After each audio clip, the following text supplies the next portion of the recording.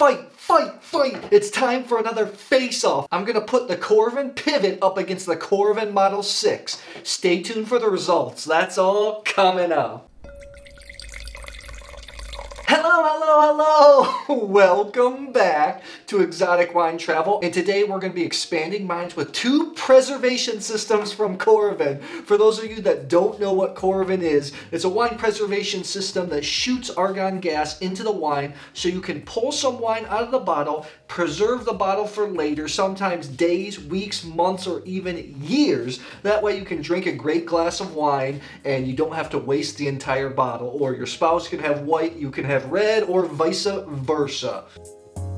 I won't go into the history of Coravin and the systems in detail because I did release a couple videos. I made a tutorial and a review of the Coravin Pivot. I'll put that up there and I'll put it in the description box. I also did a tutorial and review of the Coravin Model 6. I'll put that up there and in the description box. If you want to learn more about Coravin or what it is or what these systems do, just check out those videos. So since I have these two, I want to compare. I have these two systems and I have two bottles of the same wine from the same vintage. So I thought to access both of these wines and then follow their development over a few weeks.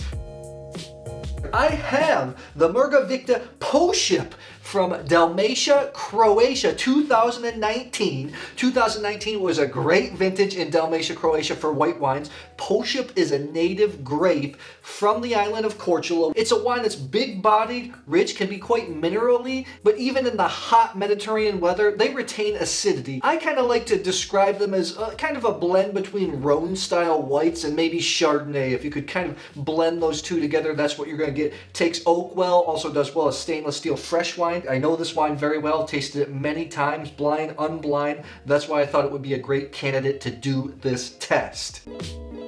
So first, let's use the Coravin Pivot. All you have to do is remove the cork, put the stopper in as quickly as possible because that prevents more oxygen from reaching the bottom. And now we're gonna access it with the Coravin Pivot. I'm gonna just stick it in there until it snaps into place and then pour myself a little glass. The pivot is a little bit easier to use than the Model 6 with the needle, but then again, you have to remove the cork for the pivot so oxygen does get in. This is the kind of system you want to use for wines you're going to drink relatively quickly. Coravin claims that the wines will stay fresh for up to 4 weeks, so that's what we're going to do this test for, to see if the wine actually stays that fresh. Next, I'm going to access the second bottle of wine with the Coravin Model 6. This is a needle-based system. This has the new smart clamps that Coravin's talking about. Makes it a little bit easier. All you do is put the system on top of the bottle and then push it straight down.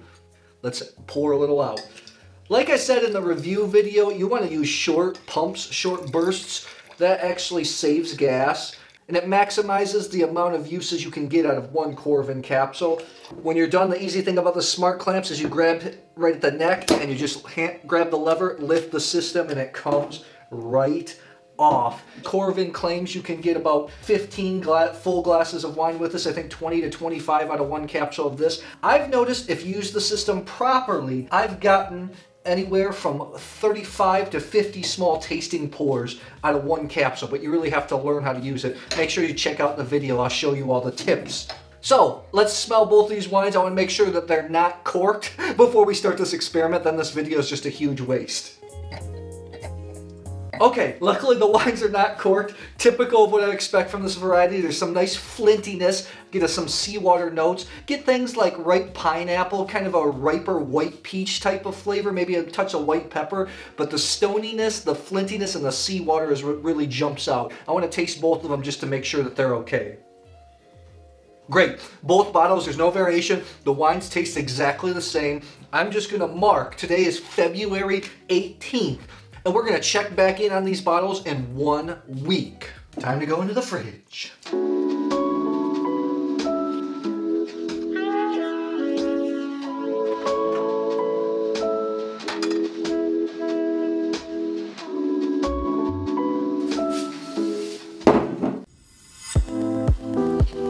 So it's already been 1 week that we first accessed these wines. I put them in the fridge. It's been 1 week since you looked at me. So all I'm gonna do is I'm just gonna it's been 1 week. Yes, my hair's a little bit longer. Maybe the next time when you see me in a couple weeks, it's gonna be cut. Let's taste the wines and see how the Coravin stood up. I'm really excited. I'm really excited. I have no idea how this will turn out. Like I said, in a previous episode, I did taste a wine that was accessed for the first time with the Model 6 after 5 weeks. And although the wine was faded a little bit, it was a little bit oxidized, it still was drinkable. So I'm excited to see what's the case with these bad boys.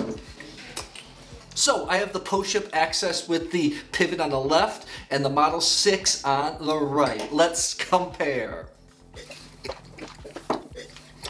I'm actually surprised. I thought the Model 6 after 1 week would just blow it away, but actually right now I kind of prefer the Pivot taste. Maybe because a little bit of oxygen got in the bottle to soften it up. I'm gonna check back in 3 weeks.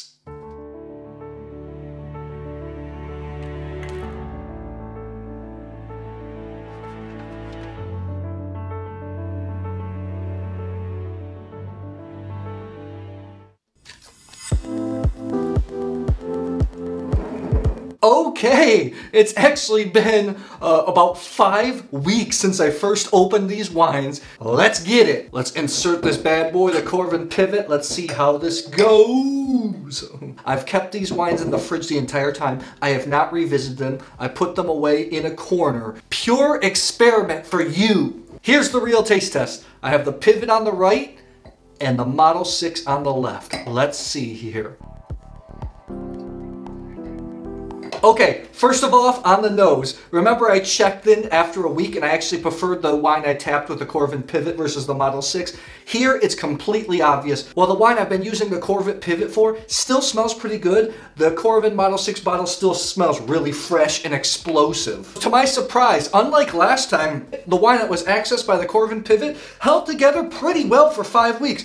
Still drinkable. You know, the flavors are a little bit muted, but it's not really oxidized, which I'm quite surprised. The Model 6 is definitely better. It's a little bit fresher, a little bit zippier. But if you didn't have the comparison, I think a lot of people would be completely fine drinking the wine from the Coravin Pivot.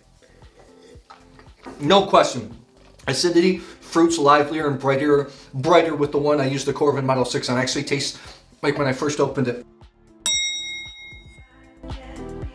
I think it's exactly what I thought before I even did this little taste test. Coravin Pivot, I think it's great if you're using it for about a week. I actually think this tool is fantastic for maybe distributors or people going to shops that want to show their bottle because they're just pouring through the wine over the course of the week without wasting the wine. It pours a lot faster than the Model 6, so you're saving time as well. But if you want to keep wines for a little bit longer, I definitely recommend the needle-based systems because the wine stays zippier and fresher. Obviously, it's because when you use the Pivot, you have to remove the cork, so oxygen does get into the bottle. So I hope that is helpful. I will put some links in the description box below for Amazon links to both of these systems. It helps the channel out if you purchase them using the links. We get a small commission. I really appreciate that. Thank you so much. I'd love to know, what are your experience with these systems, the Pivot and the Model 6 or any needle-based system? Do you like them? Do you not like them? I'd love to know. Leave it in the comments below and I will see you soon. Hello, thanks for watching. Hey, you made it to the end. Make sure to subscribe to our YouTube channel, click the bell so you know when new videos are out. If you like content like this, check out our Patreon page where you get some behind the scenes exclusive content. Thanks for watching. Cheers. Cheers.